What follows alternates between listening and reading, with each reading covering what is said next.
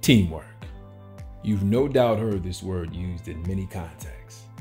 As a child, you might have used it to describe what should take place in sports clubs or other combined efforts. What does teamwork mean to you? Do you feel that you are on a team?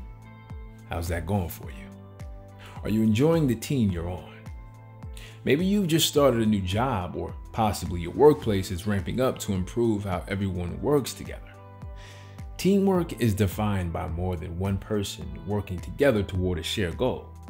In its basic form, teamwork doesn't actually require fun, happiness, mutual respect, or any of the positives that form what we think of as an ideal team. This training is built on the assumption that you care about building a culture of positive teamwork, where those aspects of being on a team are valued. We will discuss the characteristics of effective teams, the benefits of building a culture of working together, and the challenges faced by workplace teams. You will also learn some key strategies for nurturing teamwork, including what teamwork looks like in a digital world. Are you ready to do your part to build a positive work environment as part of a team? Take notes as you go through this training. Keep track of any ideas you come up with, and then share them with your coworkers afterward, or take this training together and discuss as you go.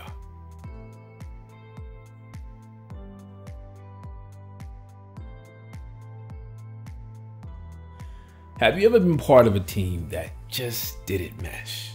Negative mindsets, poor habits, or simply poor planning when assembling working groups can all contribute to this effect, and the result is an ineffective team, often accompanied by high employee turnover and overall negative environments. An effective team is purposefully assembled based on the strengths of each individual employee. Weaknesses, better looked at as areas where growth is needed, should also be taken into consideration as you look to develop yourself and your employees. Once assembled, lay out clear expectations on how communication will take place. This includes encouraging active listening, developing safe spaces where otherwise marginalized ideas can be considered, deciding how tasks will be delegated, making sure that regular check-ins in all directions are the norm, and building a culture of honesty, transparency, and decision-making, and mutual respect. Employee safety should always be a consideration as you work to improve a product, a process, or complete a project. Effective teams acknowledge their interdependence on one another, not just for task completion, but also to keep each other safe. This does include looking out for each other's physical safety, but consider also the role we all play in keeping our fellow workers safe from harassment, bullying, and other dangers that often show up in negative workplace cultures. One often overlooked characteristic of effective teams is that they tend to find ways to infuse positivity and a sense of fun and play into their everyday activities. Once you get to the point where everyone can consistently enjoy showing up for work and the job is getting done satisfactorily, you will have mastered effective team building.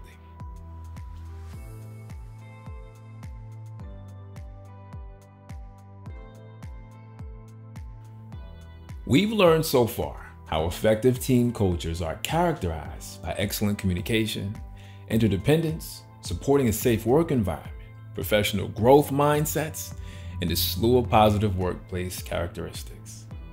Positive team cultures are also places where mentoring happens both purposefully and naturally.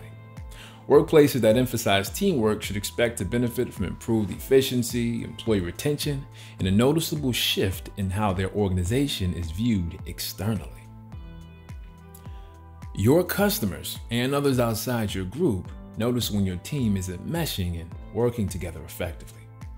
This is especially true when employee morale is low, but a poorly coordinated team will generally put out products and services that are inferior or inconsistent.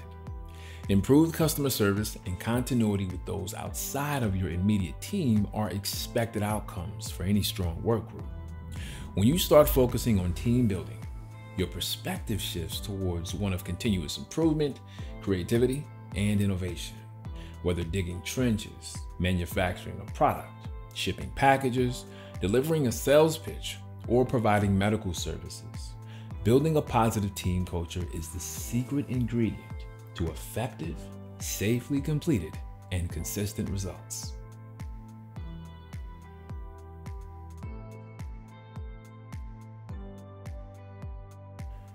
Sounds easy, right?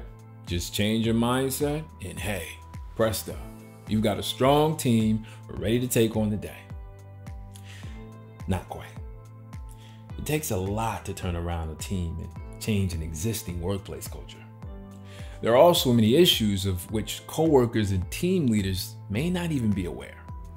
Building this awareness is the first step before tackling any big changes. That's, once again, where open communication and free-form judgment becomes crucial. When you begin to listen to your teammates, you may find that they feel their ideas and concerns have been sidelined in the past. It may even hurt to hear what they have to say. If you feel the same way as the popular opinion, you may also find you desire to jump on the bandwagon. Do your best to balance your input to make sure that all voices are heard. If your team is made up of people with diverse experiences and backgrounds, their perspectives on what needs to change could be dramatically different person to person. They might also feel it's safer to just go along with the crowd. One tendency in our society is for certain views to be heard while some are silenced. Make clear that any changes that take place now will always be open for discussion in the future. Nothing is written in stone. The idea is not to just change a policy or in everyday practice to meet the needs of today. Communicate that you understand needs and situations change and that the team will be growing from here on. If you're not in a leadership role, you can still encourage this approach. The last thing your team needs is to set up a set of rigid rules that makes a team inflexible, especially if you plan to expand your team in the future. A trend in workplace culture is for working groups to identify as a family.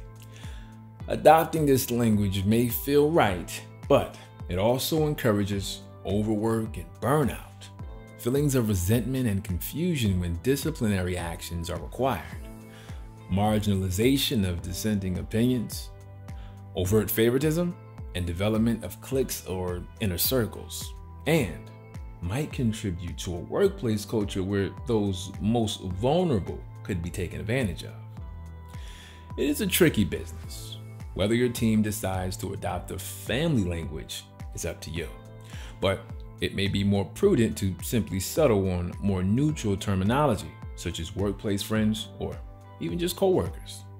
Healthy workplace relationships should be more than sufficient for effective team building without needing to be elevated.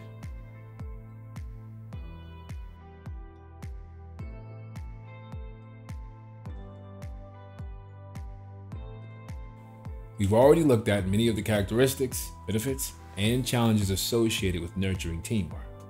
We also discussed how effective listening and building a culture of positive and open communication are key team building strategies. Additional strategies include focusing on conflict resolution, cross-training, and taking part in regular team building activities. Conflict resolution is an art. Anyone can learn to overpower a personality. That is absolutely not the goal. Don't think you've won if you simply end up being the last voice heard or your idea is what moves forward. Argumentation in the workplace should be seen for what it is, a way to discover areas for improvement and open up discourse. It is not another opportunity to marginalize ideas or show who's boss. The idea behind cross-training is that other employees should be able to step in to assist or fill in a role or task when needed. This plays into succession planning and professional development. Added advantages include sharing the load to avoid burnout and helping to alleviate the guilt or taking time off. In that way, cross-training actually ends up supporting work-life balance. Team building activities may seem hokey or awkward at first, but they are a great way to help employees learn about each other, learn to work together, and sometimes just infuse fun and play into the workplace. Find an inclusive, entertaining, and worthwhile activity that you want to try out and get behind and see what develops.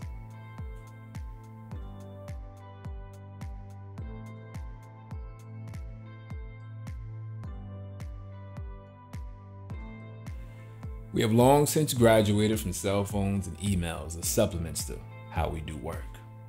The digital workplace is as much as a reality as brick and mortar companies. Hybrid and fully work from home options have become commonplace, and the 9-to-5 schedule is being replaced by a whole new set of flexible expectations. Even for teams that continue to work in person every day, online collaboration for project scheduling, organization, planning, record keeping, accounting, meetings, and many other traditionally face-to-face or on-paper activities are the norm. There are many different options for online collaboration and organization. Before adopting any new software or system, get buy-in from your employees and research what is working for similar work groups. Considerations include cost, accessibility, and the level of engagement and interaction needed for your team to remain effective.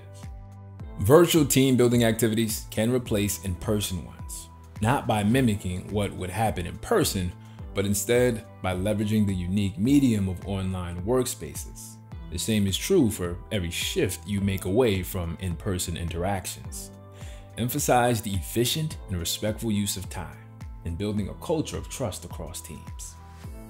Set reasonable expectations, online appropriate policies and processes, and have frequent one-on-one meetings to build the employer-to-employee relationship. The goal of moving to more digital processes should also be for improvement, not just replacement. A move to adoption of online collaboration tools offers a great chance to streamline processes and take a hard look at what is really needed for a leaner and more nimble and responsive operation.